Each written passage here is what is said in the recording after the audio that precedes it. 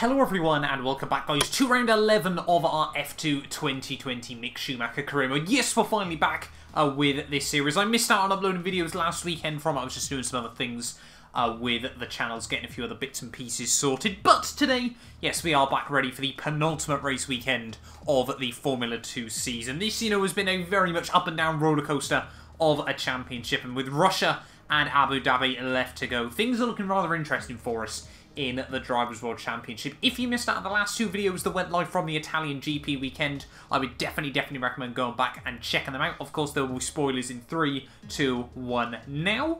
So, heading into the Russian GP, 90 points the gap now to Artem Markelov, who is still somehow holding on to P2 in the Drivers' World Championship there. We could become champion today if we have a good enough result here. There are currently 92 points left available between now and the end of the season, so we simply need either pole position or, 8th place or 9th place with the fastest lap points as well in this feature race here. So, yeah, we could be world champion today in this race. Now, that also does require either Artem Markelov to win with pole position, and then, no, he doesn't quite need fastest lap. No, he doesn't. Yeah, doesn't quite need the fastest lap, but I think, he will, because on countback as well there. So that's what Markelov and Joe need to do this weekend.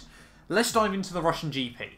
Quickly, before we jump into this video though, Codemasters once again have been hooking us up with some exclusive deals for you guys. Between now and the end of Saturday this week, there are some mega savings on some of your favourite Codemasters titles. If you haven't tried it F1 2020 yet, this is your chance. £14.40 currently over on Green Man Gaming there. Dirt 5 as well at £18. Dirt Rally 2.0 just £4. And on top of those prices, you can save another 10% by using our discount code as well. The links to everything will be down in the description. This is quite possibly the best offers you're going to get for these games that so far that have been around Win 2021. So yeah, make sure you go check them out. Links, like I said, will be down in the description. You also help the channel out, obviously, if you guys do opt to use our links as well, so it'd be greatly appreciated. But let's dive into the video.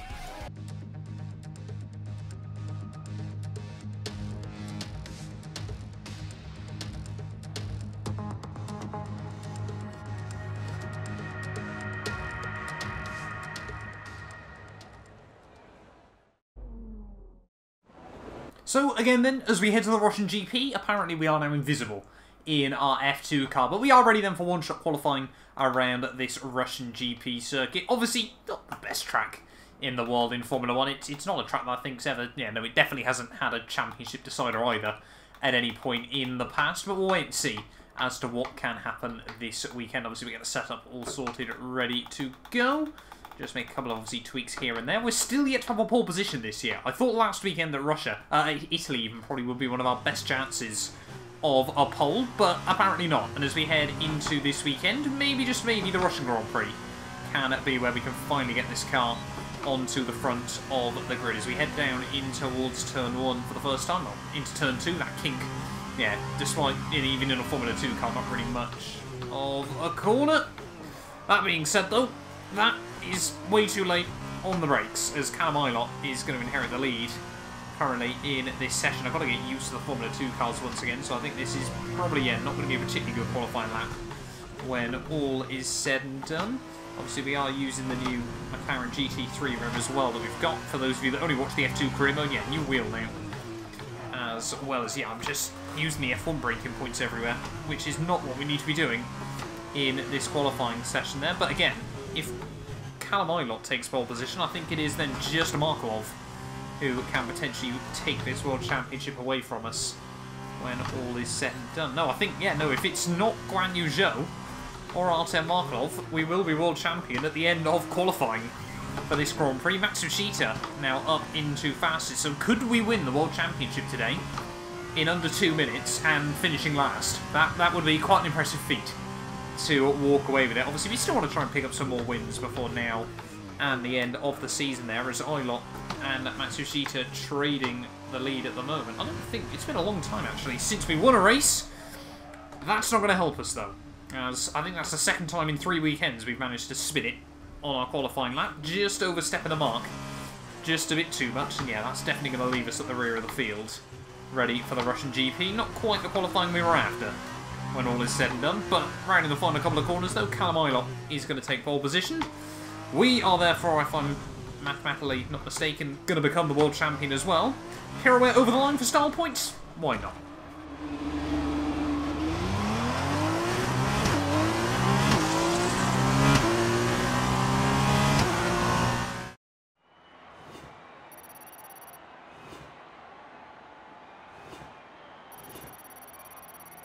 The grid is all set for the race tomorrow, but before we go, let's quickly remind ourselves of our top three, which are Ilott, Armstrong, and Nobuharu Matsushita. The grid is set then, so that just leaves the race itself. Join us tomorrow, where we'll be live with all the action, and until then, goodbye. There we go, then the end of qualifying for the Russian Grand Prix. And it is Callum Ilott who gets himself on pole position with the 4 bonus points there. Armstrong in P2 ahead of Matsushita there, and Mazepin in his home Grand Prix up in 4th place. Giuliano Alesi ahead of Guan Yu Zhou in 6th. And you can see the rest of your top 10 there. Our teammate Robert Schwartzman in his home GP down in 10th place there at the end of qualifying. Drogovic, though, right at the back of the grid. That's a rather big surprise. And then Markelov as well, our still nearest championship rival, down in 16th place. But we're coming from the back then. We might just come from the back as well in Abu Dhabi, obviously, if we have now wrapped up the world title as well. But let's dive in then here to the Russian GP. And here in Russia, today's race is about to start. We're at the Sochi Autodrome, and the drivers on the grid are almost ready to begin. Join us as we enjoy today's Formula 2 event. Let's examine the Sochi Autodrome then. 2 DRS zones around this 3.6-mile circuit, one on the long run towards turn 2 and another leading into turn 13. 18 corners in total and plenty of opportunities for the drivers to push their cars to the limit. With so much time spent at full throttle, engine failures are a risk that teams must be prepared for. With me at Sochi for the Russian event is Davide Valsecchi. This is a long and complex circuit. Davide, what are your thoughts heading into it? Hi Alex. Yeah, you're right. This is still a very exciting circuit. Lots of winding turns and high-speed straights. The racing here should be extremely close from start to finish. I think we'll see a great race today, and I can't wait to get underway. We're almost ready to go then, and this is what the starting grid looks like for today's race. Callum Ilott has a good view of turn 1 from his pole position slot, with Marcus Armstrong alongside. Looking down the rest of the grid, we have Matsushita, Mazepin, Giuliano Alesi, and Joe, Piquet, Deruvala, Ticktum, Robert Schwartzman, Giotto, Delatraz, Sean Galale, and Aitken, Nissani, Markelov, Lundgaard, and Guilherme Samaya, Sonoda, and Marino Sato, Drogovic, and Mick Schumacher rounds off the grid. And with preparations almost complete, let's head down to the track. So here we are then, ready on the grid for the Russian Grand Prix. Championship again, if I haven't failed me maths, all done and dusted. We haven't got anything to worry about now into the final 4 races of this season. So yeah, we can really just go out there and have a bit of a laugh this weekend. The one-stop strategy, though, was always pretty simple. We're going to take a risk. We're going to go on the alternate strategy in this one here today. We may as well. Again, we have got nothing to lose at this stage of the World Championship there. But starting from the back, hopefully we can try and slice our way through the field. I'm a bit worried that Davide Valsecchi said this track is exciting. In what world? I don't really know. But let's dive in then here to the Russian Grand Prix feature race. Looking forward to it. Interesting to see where we can come through to by the end of this one. 5 red lights, and it is going to be the longest hold in the world, but it is finally lights out, and away we go. Obviously, starting on the harder tyres was never going to give us a particularly great start, and then also the fact we're on a wheel is never going to help us either as we head down in towards the first corner for the first time. Cars 3 and 4 wide up the road there as we're just going to sit at the back in towards the first turn. Not going to bother taking any risks as we try and get the power down on the exit. Drogovic and Sato already going side by side just in front of us as we head down in towards turn 3. Just about flat out in qualifying trim. A bit of a blend on lap 1.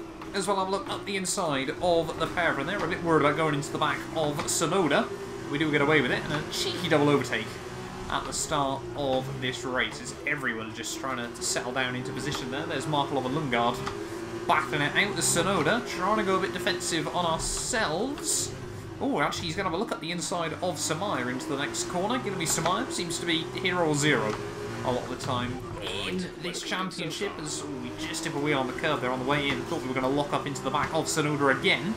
But again, we just like get away with it. Can we get the power down onto the back straight? Yes, we can. Going to be Samaya gets squeezed out there, so doesn't get the best run at the corner. We get some slipstream as well from young Yuki Tsunoda. We might be able to get a good run on the pair of them. Might be able to go up the inside of the young Japanese driver. Up the inside we go.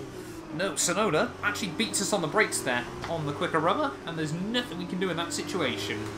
Coming towards the end of lap 1 though, I think it is Armstrong leading the way ahead of Ilott. Sticking to the back of Yuki Tsunoda. He might be a man we can try and work our way with throughout the field, but I don't think he's quite got enough pace in this Grand Prix early doors then. As always, the mediums and the super softs, not really too big a difference on the pace delta, as this time around we're trying to look up the inside of Tsunoda. Again, he tries to turn in on me, but this time around we're much braver on the brakes as we're getting the car into a good groove at the moment, and we're up into P18 of the race. Next up then is Armstrong's teammate Christian Lundgaard, running very, very far down the order at the moment, still ahead of homeboy Artem Markelov. We'll see how many Russians we can get past in this Grand Prix. Here, Armstrong still leading the way at the end of 2 ahead of Ilott, and I think Matsushita's still P3. Tsunoda trying to look for something down in towards turn 1. Who is going to be the battle on the late breakers? Tsunoda has a look at the inside. Oh, he squeezes out wide. He's still there though, as we try and put the power down on the exit of the corner, but on the inside through turn 3, yeah, you just can't maintain the same sort of momentum. Obviously, you can in a Formula 1 car there, and we do hold on. We haven't quite made as much progress as I'd hoped we would in the early stages of this race, but I guess I've got to remember the fact that towards the end, obviously we're going to be incredibly quick in comparison to everyone else here. We're still stuck in a huge DRS drain from ourselves, pretty much up to like P5, I think Guan Yu Zhou at the moment in that 5th spot, causing a bit of a train as he's battling out with someone else there. Not too sure who he's battling with at this stage of the day. I think it's Giuliano Alesi saying that, but Lundgaard now going a bit defensive on us, so apparently we're filling his mirrors. Oh, Lundgaard takes way too much curb in towards the final chicane of the lap. That was just very much sort of sat on his gearbox there as we head in towards the final couple of corners. Running just a little bit wide over the AstroTurf. Can we get a good run out of the final turn? See if we can now get a run on Christian Lundgaard as we head back down in towards turn 1. We haven't got the most aggressive aero package in the world, like we've seen at a couple of tracks this year. Obviously, Spa and Monza are probably most notable for that, but we are still getting a bit down the straight. Lundgaard a bit early on the brakes in towards 1. I think the super soft tyres starting to go off just a little bit for a lot of these runners, and now you can just see, oh, even trying to look up the inside, or apparently not up the inside, as Lundgaard just doesn't seem to stop turning in on me in that situation. That was all a bit close for comfort. Not too sure what Lundgaard was thinking there, but apparently, yeah, we definitely won't get any room, despite the fact we quite fairly made it to the inside of him, into the corner. Don't do that. Heading on to lap 6 though, still all over the back of Christian Lundgaard here. I'm quite surprised with just how well the AI have been able to take their tyres so far in this Grand Prix, but if Lundgaard's going to be aggressive defending, holy moly, Lundgaard, that was a swipe, is what that was.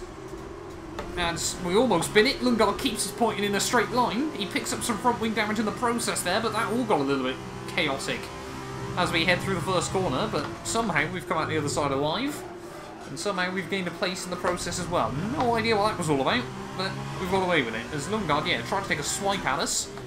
We then got up the inside. We then dropped it on the exit, and he kept us pointing on the straight and narrow.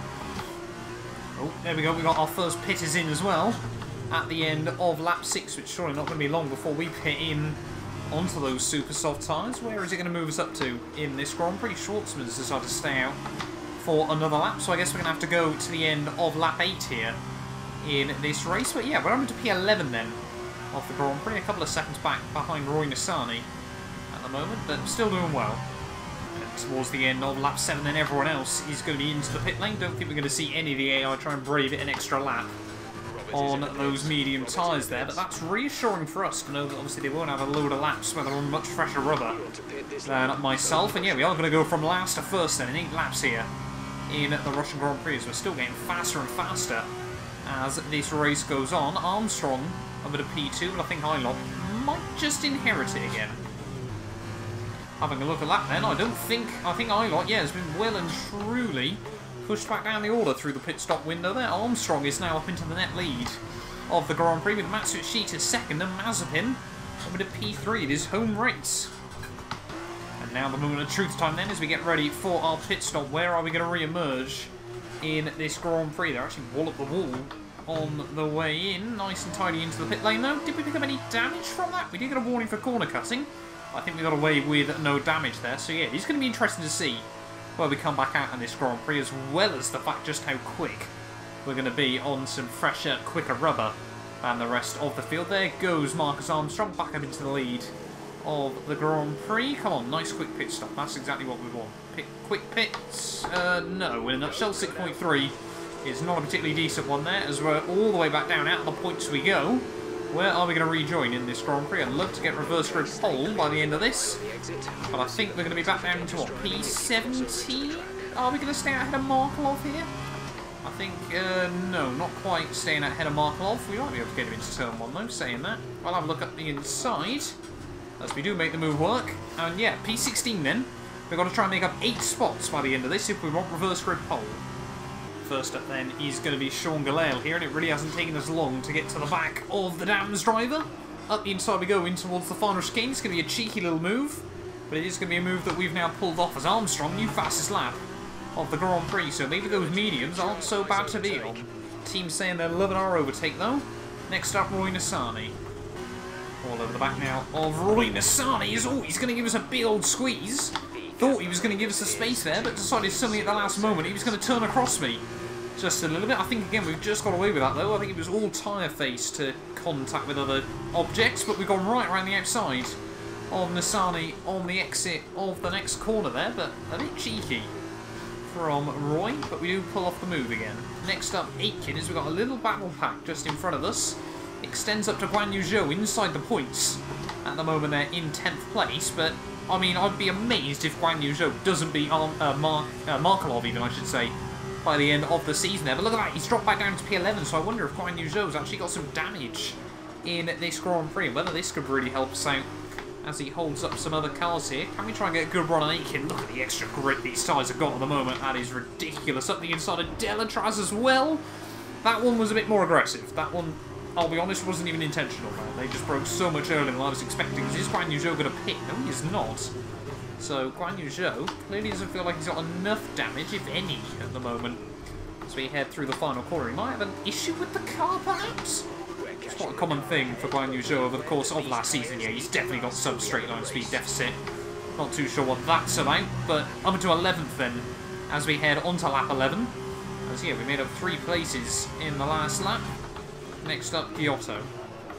Now all over the back of Luca Giotto. Can we try and get a good run out onto the back straightaway here? If we can get past him, it might be me and our teammate Schwartzman desperately trying to catch up to the reverse grid pole position there. And look at that, right around the outside of Giotto we go, before we can get into the next braking zone there. And yeah, now Schwartzman and I have got to try and close up the 4-second gap to Dan Tickton further up the road. Coming on to the penultimate lap then, all over the back of our teammate Robert Schwartzman here, but he is not closing in on Tickton as quickly as I would have wanted there, and we need to be careful, because if we lose too much time behind our teammate, we're probably not going to have enough time ourselves. Close up to Dan Tickton in the latter stages of this Grand Prix. We need a good run out onto the back straight. These super soft tyres definitely starting to reach the end of their decent life as well here, but we've got a good run on our teammate Schwartzman here. He's going to try and go a bit defensive, but we'll have a look, stick to the racing line, and we should be cleanly past him into the next braking zone. Yes, we are. And now we've got 1 lap to go to try and close down a 1.5-second gap to Dan Tickton here. Much easier said than done at this stage of the day, because these tyres very, very much hit the cliff. If we can get into the DRS, for that back straight, we might stand a chance, but at the moment, we're going to have to absolutely nail the rest of the lap to even get close to think about it. Heading through Sector 2 then on this final lap, and the gap to Dan Tickton is still coming down at the moment.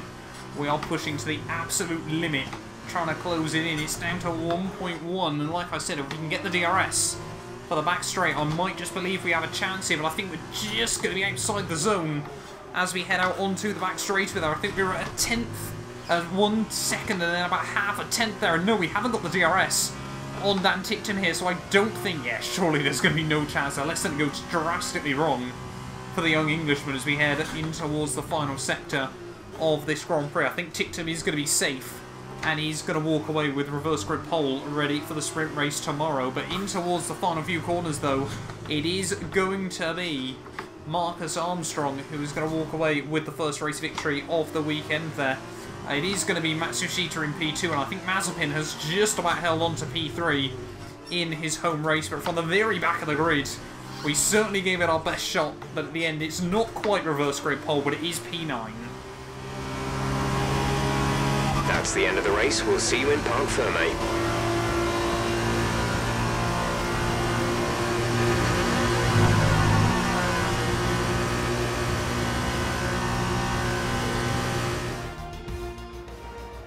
Victory for ART then, after a quality performance. Tell me, Davide, what was the key to this success?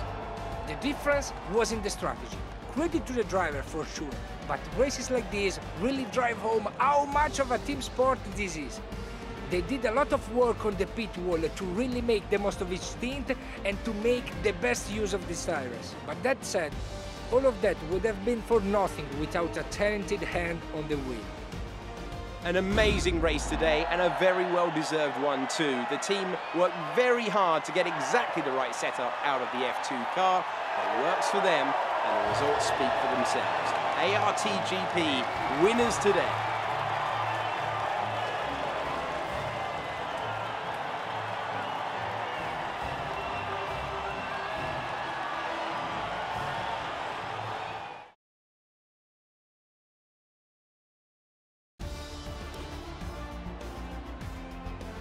It was not the best weekend for our championship leader, and their advantage at the top has been reduced.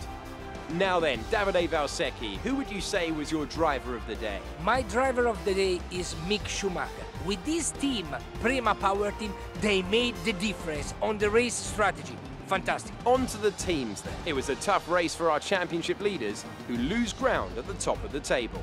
Goodbye for now then, but we really are just getting started. Make sure you join us again for Lights Out tomorrow.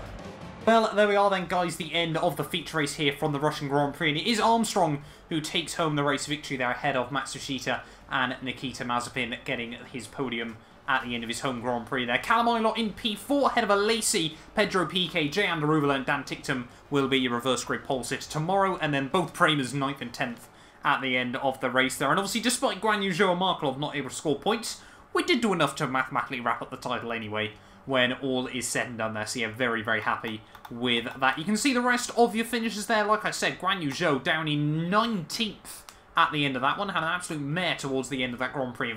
He must have had damage. There's no way it could have been anything else there. Markelov down in 15th as well there. Is Guan Yu Zhou seriously not going to jump Markelov by the end of this title? I've really got no idea at the moment. But that means championship-wise, is Armstrong and Matsushita, who have been much more consistent in the second half of this season. They're up to P2 and P3. Official confirmation, though, as well. We are officially Drivers' World Champion. Very, very happy with that, like we said from qualifying yesterday. Yeah, the maths is definitely in our favour now. 82 points with 3 races to go. A maximum of 63 available now.